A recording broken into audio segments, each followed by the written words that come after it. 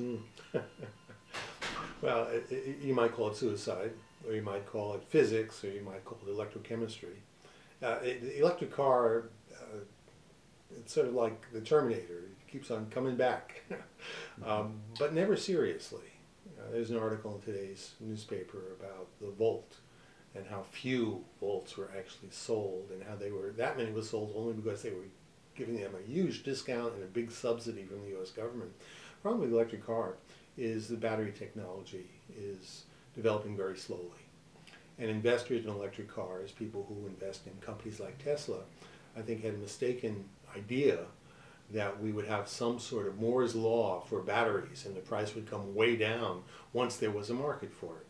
And I've talked to the battery experts, some of them at LBL, and no, the battery technology is too difficult. The problem is you have to recharge the battery. If you imagine a battery, you have two electrodes and electrolyte, and these molecules move across and they reach the other side. If you want to recharge it, they have to move back. And if they don't go back to the same place, you have a different geometry. And particularly, they tend to grow dendrites. And these can short out the battery, of course, other problems, lower voltage and so on. So it's a really difficult technology problem developing batteries. And they keep on improving, but very slowly. Meanwhile, for the electric car, if you include in the cost of replacing the battery when it goes dead after several years, and they all do, then the price of running an electric car is much higher than that of a gasoline car. So ultimately it was that economics and the chemistry and the physics of batteries that are keeping the electric car down. On the other side, there are the people who are wildly enthusiastic about electric cars. I have some friends who just love their Tesla, and they can afford it. The friends I have are worth hundreds of millions of dollars. They don't care what the cost is. So they keep it alive, and then there's the idealists who say, I want to go all electric because I want to be completely clean, even though of course you're not, because the electricity is being generated typically by fossil fuels. But they love the ideal of the electric car. They love the fact that it has great acceleration when you're at rest, because that's when you get the maximum torque. So all these wonderful things about it, but it's expensive.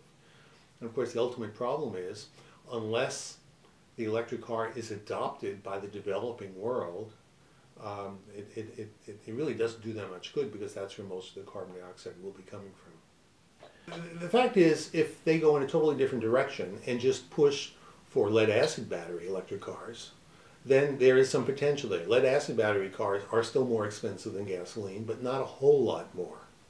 Lead-acid batteries are really relatively cheap way of storing energy compared to the advanced lithium-ion batteries that we use. So there is some potential there. The problem with lead-acid batteries is your range is very small. You may only get a 50-mile range, but in China, where people aren't already addicted to having 350-mile ranges to be able to go up to the mountains and back on one tank of gas, where a 50-mile range might sound very attractive, there's still a potential for electric cars, for the cheap electric cars, for the lead-acid electric cars. Majority of hybrid vehicles and potentially even natural gas vehicles. Well, I think the hybrid vehicles are coming. I don't think we have to change anything. I think the idea of a hybrid vehicle is you use the battery only during periods when your gasoline engine is inefficient, or when you want to recover energy from going down a hill, and it gives you a boost. No matter what kind of car you have, you get a nice boost from hybrid engines, and so these I think they are the future, and they are coming, and they will grow. For the natural gas vehicles, there are several problems. The biggest one is lack of infrastructure. The people who are using natural gas vehicles these days tend to be people who are parts of fleets, and they can afford to have a very large compressor that they share that can then pump the natural gas into them. So for example, taxis in San Francisco, I understand about half the fleet is natural gas. The taxi drivers like this because they have to pay for their own fuel, and natural gas is considerably cheaper than gasoline these days, so they make money. But compressors can be expensive. Ideally, we'd like to have a compressor in every home so you can fill up your gas tank at night from the natural gas that's already supplied to your home. But so far, those compressors have been a few $1,000s, and it takes you a while before you can get that return from that kind of investment. Not that many people don't think it's worthwhile, particularly because you have the shorter range. I think the big immediate future in the United States for natural gas are going to be trucks and buses. They have the room to put in the compressed gas tanks. I think liquid natural gas, more iffy. There are more dangers associated with it, the handling of low temperatures, the dewars, and so on. But I think for compressed natural gas, it will be our truck fleets that will lead the way. And there, what we really need is an infrastructure. We need more stations that can supply the natural gas, big pumping stations. And I would love to see the United States offer incentives for the creation of natural gas supplies at our truck stops. Energy security. Well, I think you have to recognize that energy security really means liquid energy security for our vehicles. We're not really running out of energy for electricity, for heating. We have lots of that. The issue is we import too much oil. And I think the best thing that he did there was to continue to push what are called the CAFE standards for the corporate average fuel economy. This is something where individual car companies can't simply improve the mileage of their cars. It doesn't sell well enough for people who like the more powerful cars. But by setting a standard across the industry, our fuel economy keeps on improving, and I think that's extremely important.